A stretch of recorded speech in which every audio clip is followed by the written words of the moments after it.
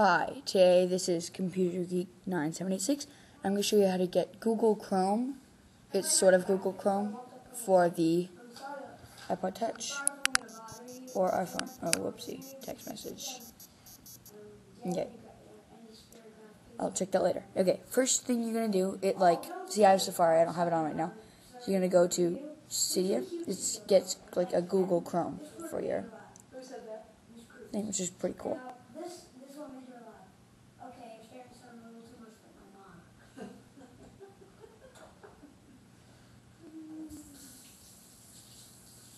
Yeah, this always takes a while, it's annoying. Okay, cancel sections.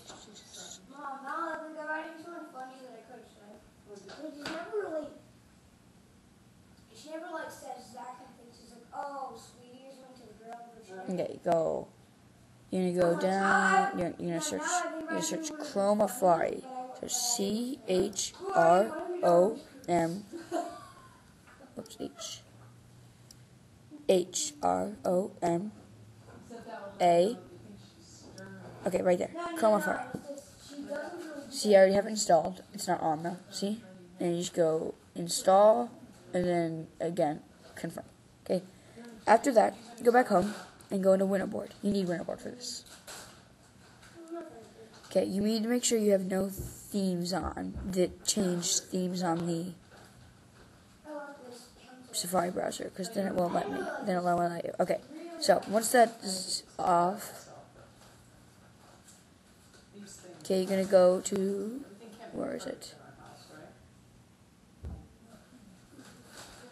Should be right after the signal bars. Color curtains. What's that? Oh, what the heck?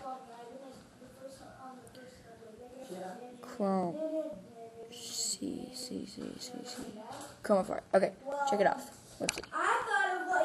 Okay, so now you're gonna go home. Make it refresh. Okay.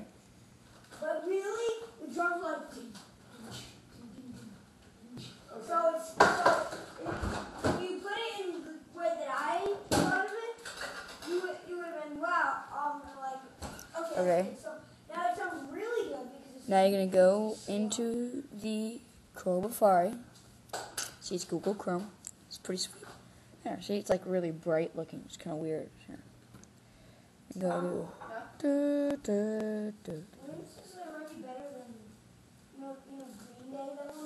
Google it. Sorry. Okay. See, it's like a different. It really works the same. See, but you can't go back and forth. So that's kind of annoying. But I don't know. It's nice. It's easier to use, I guess. I don't know. Okay. So that's pretty much it. It's not really that hard. Okay. Thanks for watching. Bye.